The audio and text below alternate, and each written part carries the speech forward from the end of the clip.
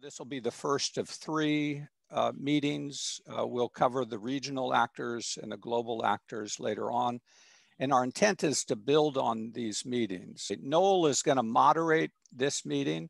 I'll moderate the second one on the regional actors. So Noel, you have the floor. In summary, the first one is really about what's going on in Mareb and the impact that is going to have on the various participants.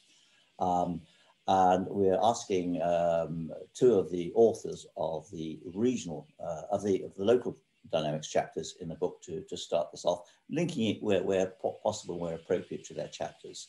So I'm going to ask Nadwa and Luca to start the discussion. Thank you. Houthis launched a major offensive a month ago, a little over a month ago, to take Mareb.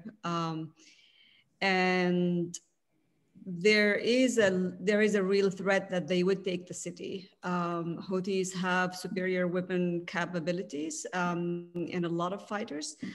The local forces, Yemeni government forces and the tribes are on the defense. And the only thing that's stopping Houthis from taking Mareb now is really the airstrikes. The government forces and the tribes don't have the weapons that would allow them to push the Houthis out too. So what would happen if Houthis take Mareb? And let's remember that this is a city that before the war only hosted 50,000 people, and they were almost all, they were local tribesmen. The city have grown into, it's grown into a big city with 3 million civilians, including 1.5 million IDPs, according to a humanitarian expert involved in Yemen that I talked to a couple of weeks ago. So the prospects of Houthis taking Mareb would have huge, massive consequences on the humanitarian situation. And expect a major humanitarian disaster. 3 million people might be displaced. The implication of Houthis taking Mareb on the humanitarian situation would be probably unprecedented in Yemen. On the other side as well, the Houthis, if they take Mareb, they will capture Safir oil company. And Mareb is one of 3 governorates in the country that has oil, but also Mareb is the source of all Yemen gas as well. So with that, Houthis will have resources to fund their war. However, we have to also be realistic. Houthis are pretty much overstretched. They're in control of the north. Mareb is going to be another story. They're not going to be able to control Mareb easily. It will probably be a bit of a bit of a big bite for them to swallow, and they might choke on it. One of the potential scenarios is for Mareb to turn into a battleground. Houthis might agree with some tribal leaders, but then they're very much resented in Mareb that a lot of people will choose to fight them. Now, Houthis have in the past quelled opposition, and we all remember what happened in Hajur a couple of years ago, where the tribes rebelled against the Houthis, and they were harshly defeated by the Houthis. So we might also see that scenario. But one thing for sure is that Mareb, which has been an icon of stability, security, that attracted a lot of Yemenis, millions of Yemenis, is no longer going to be that. It will be a destabilized region. And Houthis might be able to eventually control it using their maximum force.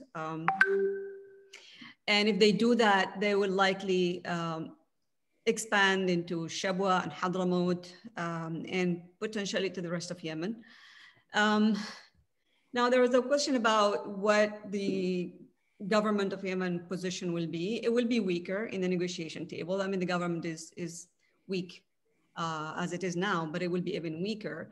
And I don't know what UN negotiations will mean if Houthis take Mareb.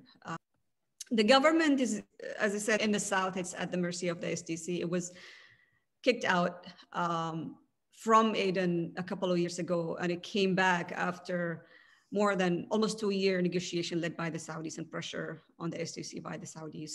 So it has a shaky position in Aden. The STC, the Southern Transitional Council, already saying that they will negotiate with the Houthis if the Houthis take Mareb. So I think also deeply inside the STC, to some extent, want the Houthis to take Mareb because in their mind, it will help weaken Hadi and Islah. And it will strengthen their position to push for secession. But I honestly think, again, that there will be no peaceful scenario out of Mareb fall. That would be a game changer in Yemen war, but a game changer in the worst direction, in a much worse direction than the one we already, we're already in now. Houthis will not stop their attempt to expand beyond Mareb and to the south. And a lot of locals in Mareb, but beyond Mareb as well, might pick up arm, most likely will pick up arm and fight against the Houthis, and that will basically destabilize a lot of regions in Yemen that are relatively stable right now. So the implications on not only peace in Yemen and the potential to like end the war, but also the stability of the country, of 80% of the country that's now outside the Houthi control. So. Luca, do you want to add to that, please? Yes, perhaps I can elaborate on some of the points raised by Nadwa. So perhaps the first point is that the Mareb conflict was not sudden and not unexpected. It was long prepared by the Houthis, who started advancing in al-Bayda in the April of last year, and then they moved to the south of Mareb Governorate. And during the summer and the fall of 2020, they advanced also in al-Jawf Governorate. So they basically surrounded Mareb from 3 different directions. Now, what's interesting is that basically they put on hold this military campaign between the end of 2020 and the beginning of 2021. And somehow this might raise the question of why they put on hold this campaign and why they reignited it at the beginning of February. I think that there's a clear connection, as Nadwa already highlighted, with the US presidential elections. And somehow this brings me to the first comparison with what we have written in our book. In fact, we can try to compare what happened back in 2016 when there were the previous US presidential elections with what is happening right now in Yemen. And we can observe that US presidential elections, they always trigger a double movement. In a sense, the outgoing administration tries to strengthen their efforts to leave their footprint on the Yemeni file. And back then you will remember that John Kerry tried to push forward a peace proposal that there was accepted by the Houthis to a certain degree, but probably not by the internationally recognized government. And after the election of the new Trump administration, a new window of opportunities developed.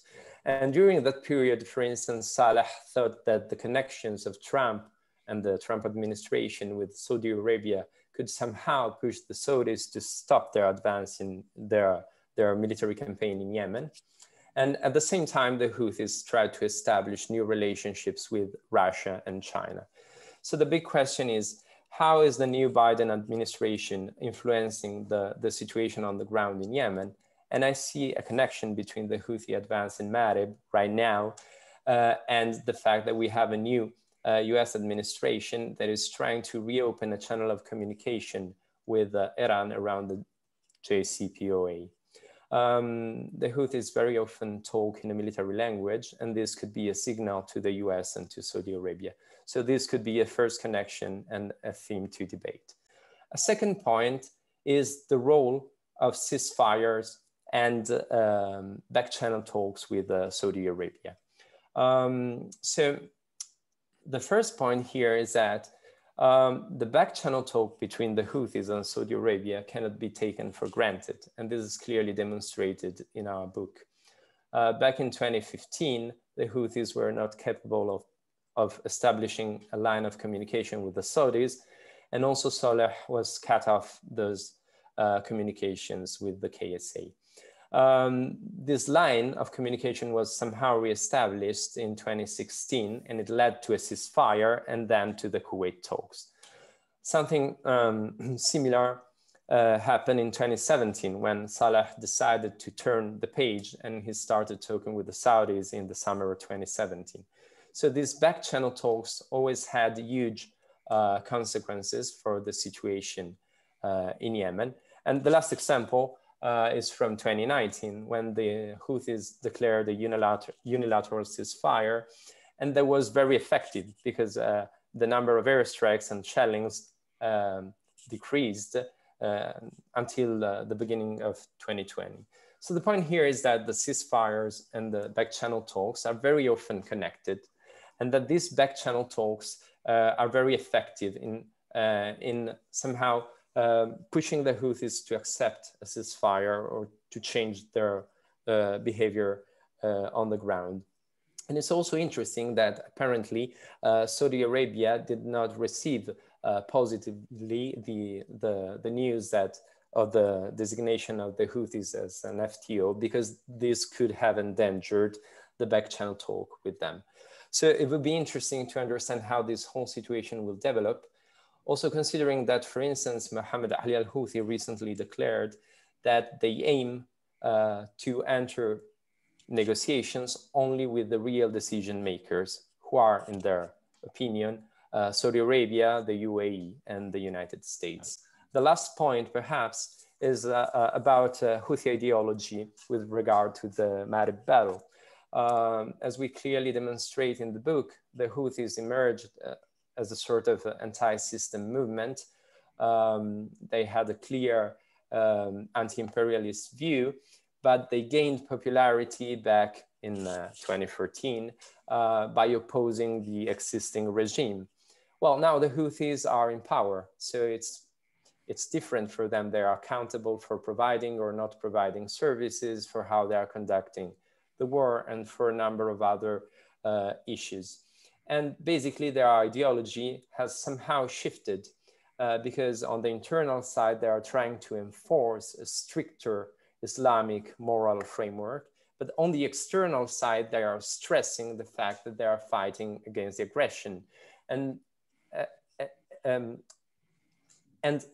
not a majority of people, but some people, at least in the north, in Houthi-controlled territories, are supporting the Houthis because they are opposing the so-called Saudi aggression.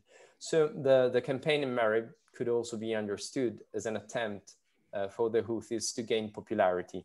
Should they fail in Mareb, this would have enormous consequences for their popularity on their internal front.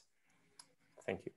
Thank you very much. Can I ask Jack at this stage to comment? I think you've seen the book. I think I don't know whether you've actually had time to read it. I read as much as I could. I haven't had the chance to go through all of it, but very much enjoyed doing so. I have to say, I do feel slightly an imposter in this group, as I think everyone else here is justifiably described as an expert on Yemen, and I can at best be described as an observer. But what I can potentially contribute some expertise on is the military situation and how you might look at this situation in military terms. Because I think there is a disconnect between the military conversation and the conversation that happens between those who are experts on the politics in Yemen, which can be unhelpful when we're looking at policy options outside of Yemen. So I think the thing I want to really get across is why these tactical engagements are so often going in the Houthis' favor. Because when you look at the force densities and numbers, that isn't necessarily obvious from the outset. And I think that the thing to flag is that initially in the conflict, the Houthis were operating with essentially platoon-sized, largely family-based units that had fought together historically, had a certain amount of experience, often knew the terrain that they were operating in, and were essentially competent light infantry combatants who were able to cooperate in those small groups. And that cooperation meant that on the battlefield, they were often able to outmaneuver and defeat Yemeni government forces who were less coordinated and less tactically proficient, even when weaponry was perhaps quite comparable. But what we've seen in the last, over the last 3 years, is a very substantial shift in Houthi tactics. And that is reflective of a couple of things. Firstly, as they got bogged down in offensive operations in more complex terrain that they were less familiar with, they started taking casualties. Secondly, as they took over population areas and were able to mobilize large numbers of young fighters who didn't share those same connections or experience or tactical competence, they suddenly had a command and control issue. And thirdly, they were receiving new weaponry and equipment from the Iranians, which has shifted how they fought. And so the way that the Houthis have been fighting over the last couple of years has largely consisted of using a large number of poorly coordinated light infantry volunteers, recruits, impressed troops to flood the battle space, cause defensive positions to reveal their positions by having to suppress and engage those fighters. And then actually having the trained Houthi fighters equipped with thermal optic, essentially anti-material rifles, and other more sophisticated weaponry stood back, who are then able to knock out those defensive positions as they reveal themselves. The result being that the core Houthi fighters are not exposing themselves to very much risk. And while they do take casualties, they don't take casualties on the whole among the part of their force that is most important in terms of their ability to inflict damage on the enemy. And once they take territory, we've seen them persistently then essentially mine the surrounding area in order to impose a very, very high cost or force the adversary to concentrate in a kind of with a level of sophistication that most of the Yemeni military units are not able to achieve in order to retake that ground without suffering unacceptable attrition. And that has meant that they've been able to hold areas with relatively small numbers of personnel. A couple of other points that I think are particularly relevant here. Firstly, they have internal lines of communication and therefore have been able to move troops around the territory that they control to concentrate against areas that they want to apply pressure against. And conversely, the Yemeni government, while it does have forces obviously surrounding those Houthi positions, has been insufficient in its coordination to be able to attack from multiple fronts. That's partly a result of diplomatic pressure, but it's also a result of a lack of cooperation between those units, which means that the Houthis are able to concentrate, whereas the Yemeni government has not been able to maneuver its forces to kind of oppose those attacks. And I think when we look at that tactical competence at the lower level, Nadwa commented on the fact that many tribal fighters will arm themselves to protect the area that is being attacked. But we would usually look at requiring a 3-to-1 advantage to retake ground in numbers. That doesn't really play out nicely when you're looking, or neatly when you're looking at irregular forces. And so we have a situation in which the Houthis are persistently able to effectively take ground, hold it, and the Yemeni government is struggling to apply pressure against them around that large frontage around the territory. And where I think this becomes particularly significant is that because of the highly localized nature of the conflict, the inability of the Yemeni government to threaten Houthi territory means that the risk of any sheikh or leader within the areas under Houthi control switching sides or altering their allegiance or position is very, very risky, because the prospect of the Yemeni military being able to support them in any way or allocate resources to support them is minimal, whereas the Houthis have been able to reposition their forces and, as Nadwa explained and mentioned previously, conduct offensive operations against tribal groups that have risen against them. And so for that reason, I think the Houthis are in a very strong position. They feel fairly stable. And even if they are taking casualties, there's perceived failure of governance, the risk of rising up against them without that happening over a large area and in a coordinated manner is simply too great. And so from a military point of view, I think the Houthis may fail to take Mareb because the airstrikes are inflicting very heavy casualties and suppressing their advance, but are nonetheless in a much more favorable position, and one in which they are developing new capabilities with Iranian support that allow them to conduct persistent strikes in depth against a lot of the territories that are stable. And I think that poses a very difficult challenge for the negotiating teams, because for foreign actors, backing the Yemeni government in that context is difficult, given that there is on the one hand, massive political pressure not to do anything hostile to the Houthis, and at the same time, a massive asymmetry on the battlefield, or rather distributed incremental asymmetry on the battlefield that favors the Houthis almost across all fronts. So with that, I will hand back to those who are far better qualified to comment. No, thank you. It's very interesting. I was on the call. I think one or two other people were with the governor of Mareb the other day. He said that the Yemeni army casualties in the year of this Mareb offensive were between 17 and 18,000 people killed, which I thought was more than I thought. And I assume the Houthis are taking similar losses, although from what you suggested, perhaps they aren't. Anyway, sorry. Noel, could I say something at this point that I think is important as we and it's a good discussion. I think we need to continue this and maybe go over the time that we set for it.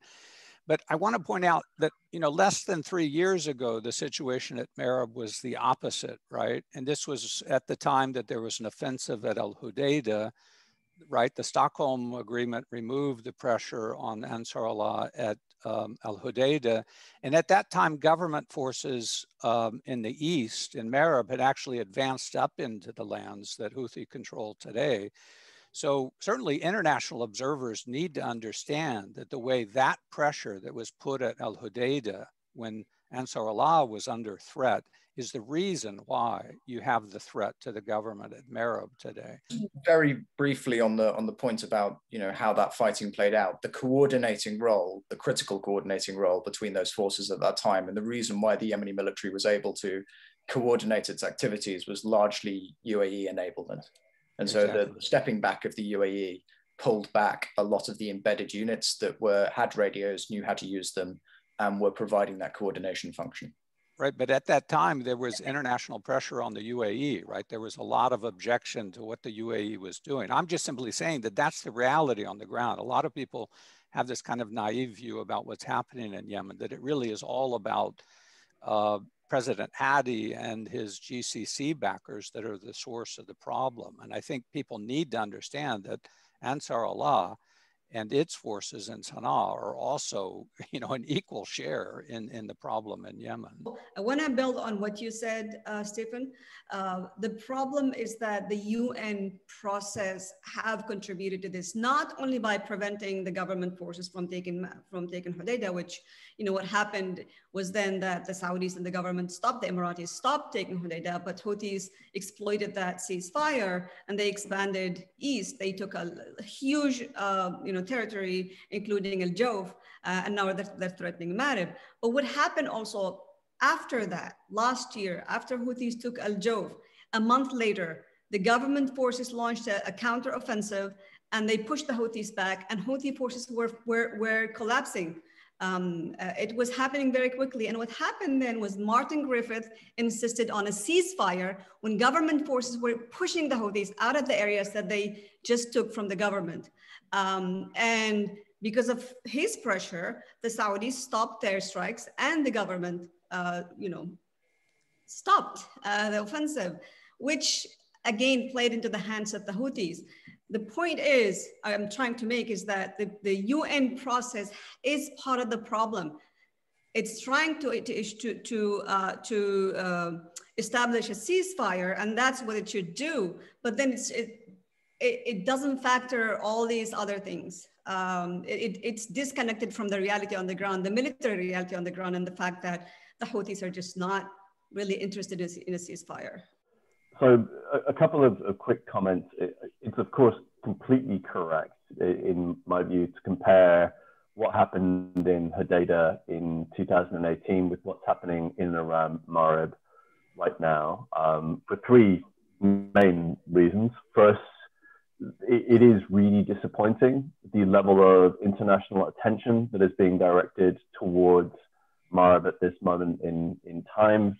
I'm not trying to claim any great victory here, but at ICG, we've made ourselves quite unpopular in Sana'a by really pushing this point with people. And part of the challenge with Mareb today at the international level, as with, I have to say, the Red Sea Coast and Hudaydah in 2018, is the quote unquote international community, which we know isn't a real thing, only really responds when absolute disaster is completely imminent.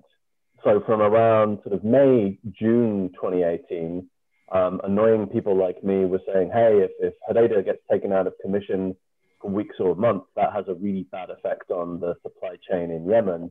But it's really only when the, whatever we want to call them, the joint resistance forces as they are now, punched through the Sana'a Hodeidah road and semi-encircled the city, that people suddenly realized this might be a problem, partly because humanitarians are jumping up and down. And I have a feeling that on Mareb, we're going to have a very similar experience. The facts are known. The battle has been, as Jack described, stop-start, and as Luca said, has been ongoing for over a year now. It's a concerted, highly complex campaign that the Houthis are leading, which is again comparable to what happened in 2018, where for the first time we saw an external actor really coordinate Yemeni forces in a way that allowed them to gain ground, in this case with, of course, air support. And what I suspect is going to happen in the coming weeks and months is, as the cost of human costs of a Mareb battle, and by a Mareb battle I mean a battle for Mareb city and the Safa facilities nearby, becomes clearer and clearer. And I concur with Jack's assessment, which is in line with what I hear from the US and the Brits and others, which is left sort of as is. This is going to encroach on Mareb city, but won't necessarily mean that the city falls straight away. And that's again similar to Hodeidah, and where I want to sort of provide something of a counterfactual really quickly. I know there are people on this call who will disagree with me, is that we spent a lot of time in 2018 looking at sort of likely scenarios for a battle for Hodeidah port and city. And we ended up in this place where we'd speak to senior American military people, and they'd say, hey, look, if the US did this, we'd find it really hard. It would take us a long time. A lot of stuff would get destroyed and a lot of people would be killed. And they point to places like Fallujah, where you've got sort of supposedly one of the most professional fighting forces in the world, encroaching on an urban territory of a similar size. And Jack can, I'm sure, speak the ins and outs and tell me I'm speaking nonsense on this if he so wishes. And then when we looked at the actual sort of highly skilled fighting force on the ground, with the joint resistance forces, people love to talk about 20, 30, 40,000 people. But the tip of the spear was really sort of 2 or 3 groups within Amalika, really hardline experienced Salafi fighters, really nice guys who I spent some time with at the end of 2018. But they were actually in fairly limited numbers. The guys that you want to have going in, doing what Jack describes the Houthis as doing, taking space, holding it, securing, moving on. And these guys 100% were not sort of trained in international humanitarian law, as Nadwa knows. And that's not to say the Houthis are. We don't need to get into moral relativism. So the idea in 2018 that the Houthis, and I'll wrap up really quickly, and I'm speaking at too much length, the idea that Hodeidah would have fallen within sort of, 1-2 days or several weeks, I think was somewhat erroneous. And I think the same is true of Mareb right now. But that actually just increases the humanitarian cost overall and means that people will intervene. So I see a very similar set of scenarios, including the conversations which are very 1-0 that are going on around Mareb. Some international saying, well, it hasn't fallen, therefore it won't fall, or the Houthis get to the gates of the city and people will still not have paid enough attention. It's a very familiar scenario the world over. I just wanted to throw that comparison in. Do any of the other people like to come in before we move on to the next question? Manuel. No, if I might just a quick final point to perhaps to wrap up. I think it's also important to consider the implications of the Houthi offensive on other fronts in the conflict. And I think a recent example is Taiz, where oil or at least the anti-coalition fighting the Houthis have made considerable ground over the last few weeks, and it seems almost there is a withdrawal in certain areas around Taiz of Houthi forces, and thus this is something I wanted to flag, because as we were developments in one front are usually linked to military developments in another front. Yes, I think yes. I'm going to jump in really quickly there. It's a really important point, but I mean, don't get me wrong, the Houthis lie all the time, but one of the things I'm hearing out of Sana'a is what's happened in Taiz in recent days, maybe less about sort of a loss of territory and more of a strategy on the Houthis' part to bring the Red Sea coast forces and Tariq Saleh into direct contact with Islah, quote unquote, the Taizi forces on the other side. And we're already seeing a lot of ripples between those groups online. I mean, it's a very good conversation, I thought. So